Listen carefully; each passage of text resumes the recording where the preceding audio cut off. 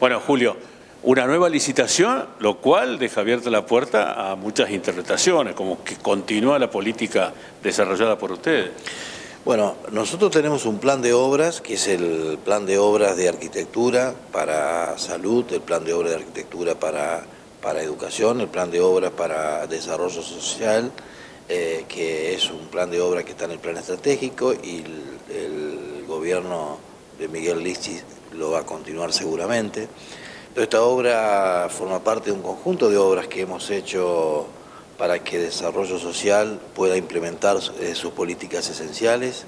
Hace muy poquito tiempo habilitamos el nuevo Hogar Sarmiento, que es una obra hecha desde cero y ha quedado muy bien.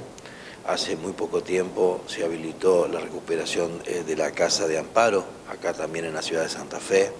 Seguramente antes de diciembre vamos a tener la suerte de poder inaugurar el Alero, que es una obra magnífica de arquitectura, pero también es una obra que tiene que ver con la inclusión de los adolescentes en riesgo. Estamos en este momento construyendo también acá en la ciudad de Santa Fe, enfrente del Hospital de Niños, el nuevo CAI, digamos, que es un espacio de integración donde el Ministerio de Desarrollo Social lleva adelante políticas de retención de jóvenes y niños con dificultades. Esto en zonas complejas. En zonas complejas que tienen que ver con nuestra intervención en los barrios, pero son obras muy sensibles que acompañan en lo físico, en la materialidad, a nuestras políticas públicas en materia de contención social. La obra que licitamos es una obra muy esperada, digamos, porque es la sede de la Dirección Provincial de Políticas de Género.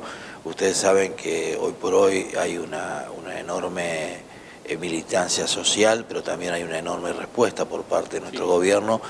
Un tema de hoy. Es un tema de hoy, pero es un tema que forma parte de la agenda del gobierno del Frente Progresista desde que es gobierno.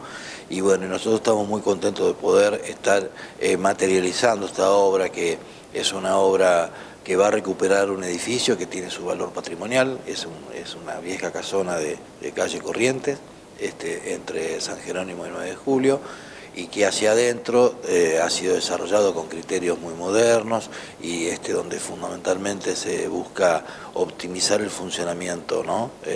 Por un lado las tareas específicas de los equipos de trabajo y por otro lado las áreas públicas, las áreas donde la gente llega y donde necesita ser atendida. Así que bueno, con mucha expectativa llevamos adelante una licitación con un presupuesto oficial de 6,5 millones de pesos, tuvimos 4 ofertas, así que esperemos que a partir de esta licitación en unos meses más estemos en obra. Ah, ya está, ya en obra. ¿Y qué el plazo de ejecución? ¿Una cosa 12 meses. Ah, rápido entonces. Así es, así que bueno, con mucha expectativa.